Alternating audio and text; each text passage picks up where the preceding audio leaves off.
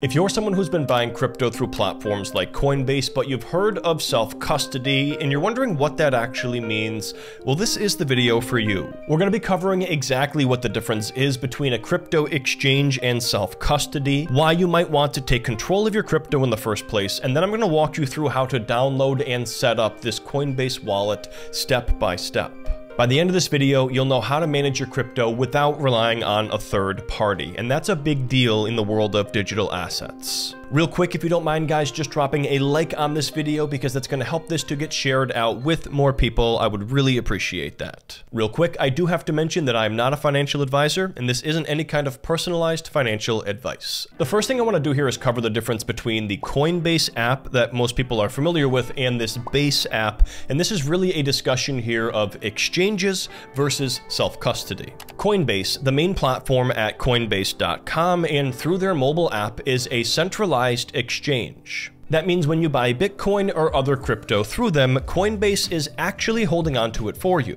You have an account, kind of like a financial account, and Coinbase manages the keys. Now that is convenient, of course, but it also means that you're trusting Coinbase to hold on to your crypto. Now with that said, Coinbase is worth about $75 billion as of writing this, and they have crime insurance as well as other policies and procedures to safeguard digital assets at all costs. But nonetheless, a lot of what crypto is about is being decentralized and untethered from the traditional financial system. And that is exactly why this Base self-custody wallet exists. What does self-custody actually mean? The biggest thing it means is that you hold the private keys, and therefore you own the crypto directly. But what exactly is a private key? Well, this is basically a secret password that proves that you own the crypto. It's a long string of letters and numbers that gives you full access to the funds in your wallet. And here's the most important part, guys. Whoever controls the private key controls the crypto. So there's no bank, no exchange, no middleman. That's why self-custody is both powerful and risky. If you lose your private key or your recovery phrase, there's no way to reset it. So your crypto would be lost forever. Before we dive into the Base tutorial here, guys, I want to cover one final detail about the Coinbase exchange platform.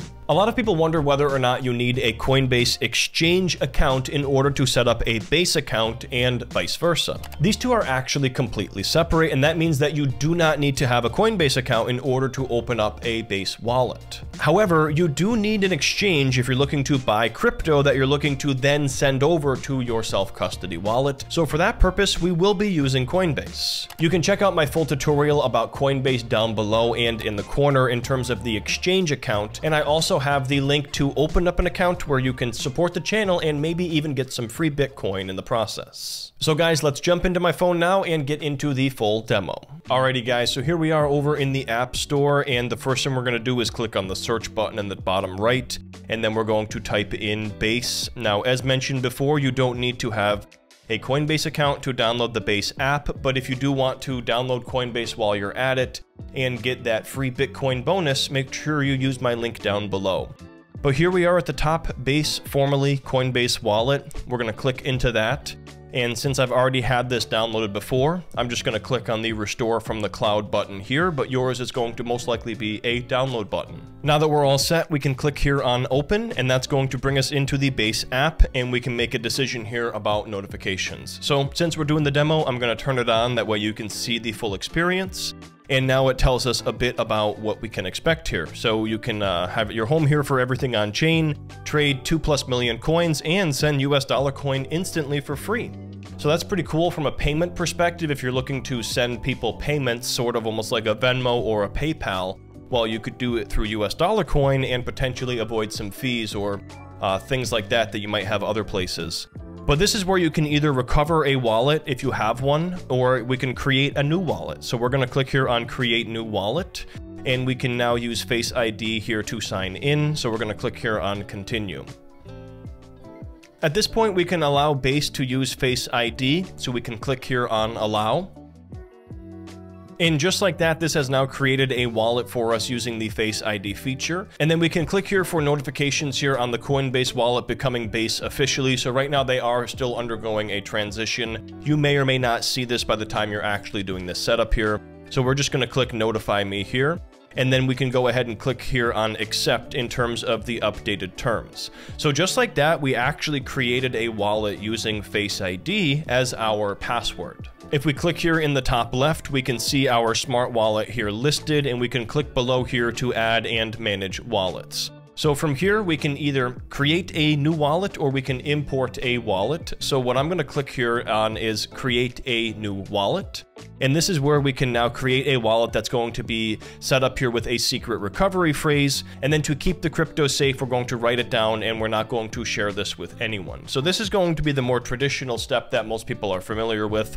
And I even grabbed a seed phrase that I've used as a demo before for a trust wallet, just to show you guys what this looks like. So what you're going to be doing in this process is getting your private key or your secret recovery phrase here, and that's going to be what we have to record offline and that whole thing. So what we're going to click on now is continue.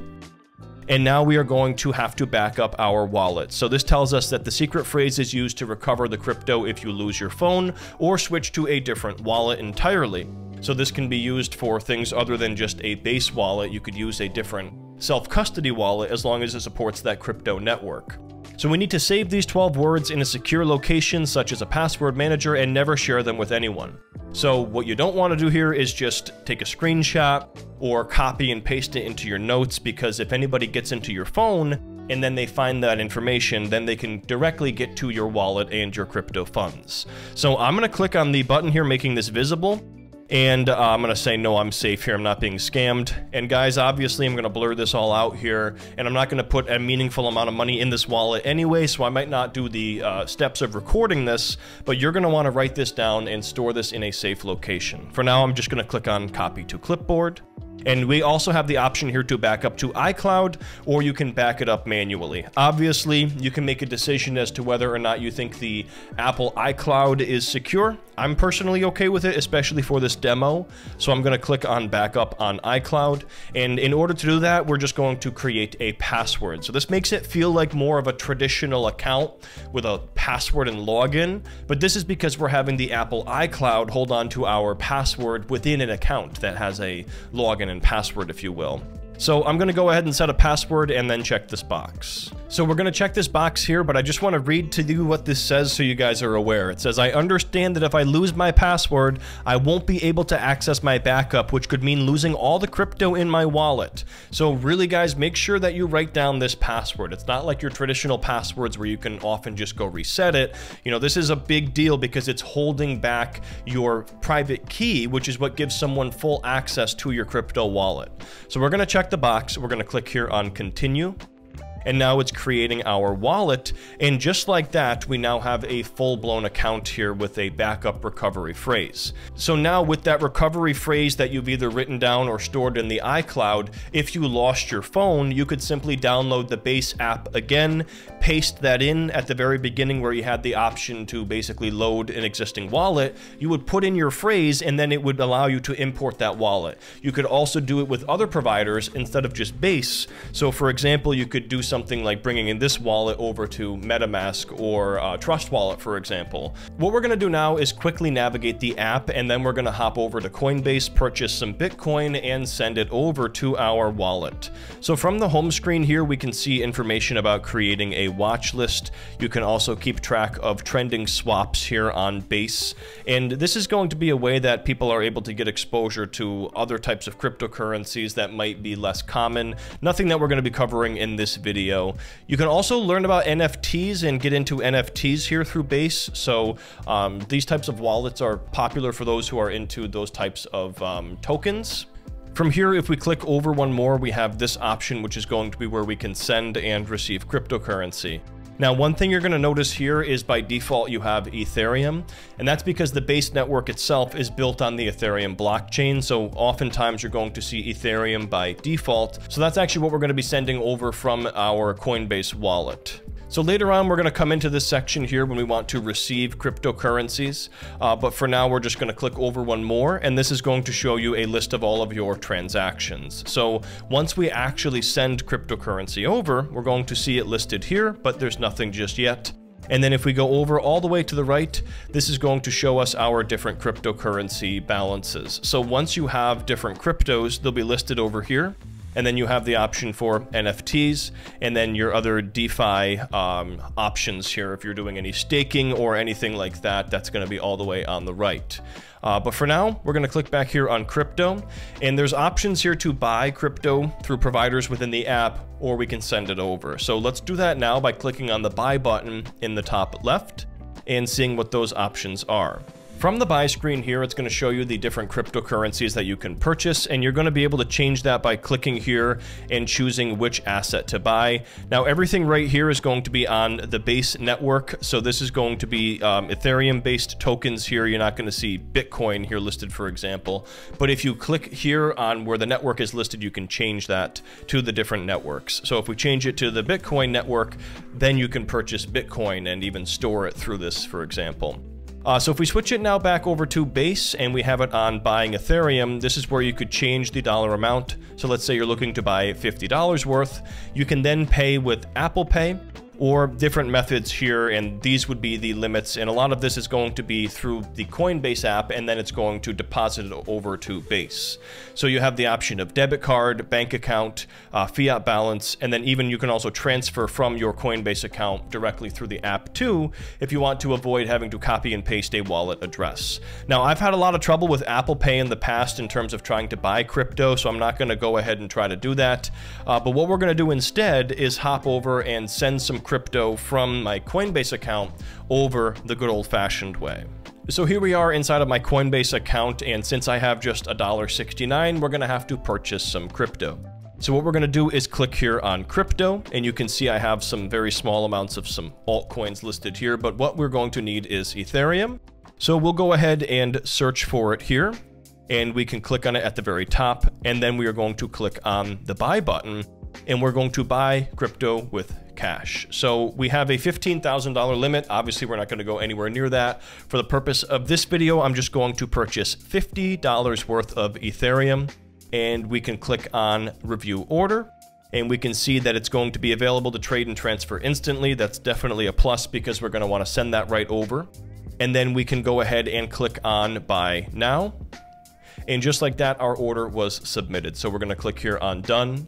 And we're going to, again, send this over with the wallet address, like I said, the old-fashioned way, copy and pasting. But keep in mind, again, if you want to just within the Base app, go over into the earlier section and just transfer right from Coinbase, there is an option to do that. But what we're going to do now is click over here on assets, and we can already see our Ethereum is listed here. And what we're going to do now is go back over to Base and copy our wallet address. So we've secured our Ethereum. Now we need to figure out where we're going to send it. So I'm going to navigate back over to Base. And from the home screen here, we're going to click on the two lines in the middle, up and down, and this is where we're going to now click on the receive button, and this is where we can now do a copy and pasting. And it mentions here, if you're tired of the copy and paste, you can also claim a free username. That's going to be helpful for your friends if they're on Base. That way, if you're looking to send somebody money, you can do it a lot easier than the traditional method. But in this case, we definitely are just going to do the old school way, click on Ethereum address, and it copied this to the clipboard. So now we're going to navigate back. And again, you can connect it right to Coinbase at the bottom if you want to have it just directly send things over without this manual method here. So now we're going to go back over to Coinbase. We're going to click here on transfer, and we're going to send the crypto. And then it says Coinbase would like to paste from Base. Now the cool thing about that is we know that it's coming from Base, so we know what it's pasting in fact. So we're going to click on allow paste.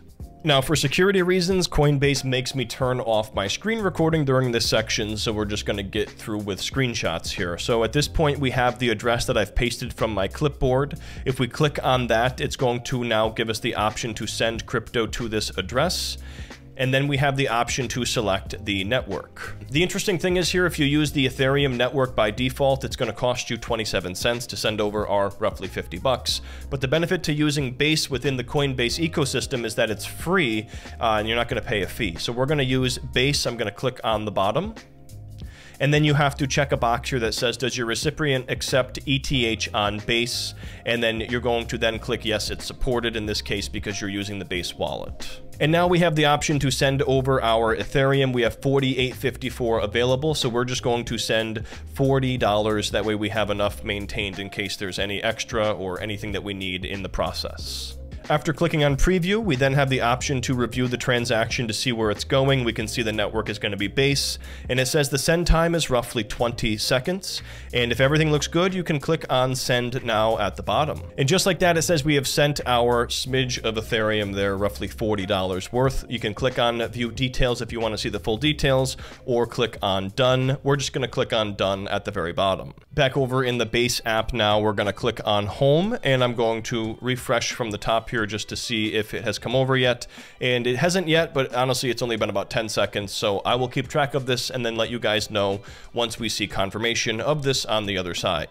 And just like that, guys, it is sent over. So our balance is now about $40. It's fluctuating with the market price of Ethereum. And it took about 2 minutes for this to come over, probably less, but I would say when I'm used to the speed of, the Bitcoin network, for example, that can take like an hour sometimes. So this came over really quickly, and we now have the Ethereum. So if I click on home, we can see that is listed in the top left as our balance. And now we can play with a couple of the other features that are available within the app. So let's say, for example, you're looking to take that Ethereum and now swap into a token that is going to be a lesser known altcoin. I'm not going to be able to show you all of the decentralized apps, but I'm going to show you the most popular way of doing this. You're going to click all the way here at the bottom right, and then you have the swap option in the middle, and this is going to allow you to now swap. So this is going to let you swap from Ethereum to other assets. We have $40 available. So if we click here on the 2 at the bottom, we can now see all of these different assets we can swap into. So for example, Aerodrome, that's a popular altcoin. It's on the Base network. It's one I'm also familiar with. So I'm going to go ahead and swap a little bit over into that for demo purposes. So let's say out of your 40 available, we want to take $20 US and swap it into Aero on Base. We would enter it just like this. Click on the continue button, and then we have this final screen here that's going to show us what our fees would look like. We're going to pay about 20 cents as a fee to Coinbase, about a 1 cent network fee, and then if everything looks good, we can swap. It's now swapping in real time for us, and we get a check just like that, and then we can click here on done, and just like that, we have now taken half of our Ethereum that came over and switched it over into Aerodrome Finance. So if you want to use this to swap into tokens that are on the Base network, it's going to be really easy, and if you want to swap into other tokens, you might have to leverage the decentralized apps, which are going to be listed over here, for example. And then let's say, for example, you want to take this crypto and send it back to Coinbase or somewhere else. What you would do at that point is click on the same up-down arrows in the middle. You would click on your Ethereum balance here, and this would allow you to choose from here if you want to do the Ethereum or Aerodrome or some other crypto you have. We're going to click on Ethereum, and then you would click here on the send button. And at this point, this is where you would paste in the address, or first you have to put in the amount. So let's say you wanted to send $20 US. You would then click on send, and then you can either add people from your contacts or paste in the wallet address. So I'm going to click on maybe later, and then I could directly paste in my Coinbase wallet address. I'm not going to go ahead and do that now just because it would be totally unnecessary and a waste of money in terms of the fees, but that's exactly how you would send this back and forth. And I don't believe you would encounter any fees either going back over to Coinbase as long as you stick within the Base network. The last thing I want to show you guys is how to access your transactions. Earlier on we looked at this, but now if we click here on this icon that looks like a piece of paper, we can see a history of all of our activity. So you can see where we received the $40 give or take of Ethereum, and then we swapped for 16 of the Aerodrome tokens. So this can be a way that you can keep track of all of your crypto activity. There you have it, guys. That's it for this full tutorial on the Base self-custody wallet. Hopefully you now have a better idea as far as what these wallets are and why people use self-custody wallets instead of just a traditional exchange. If you made it to the very end here, don't forget to drop a like as well as subscribe, and you can feel free to use the affiliate links down below to support the channel. You can click below to watch my latest video, and I'll see you there.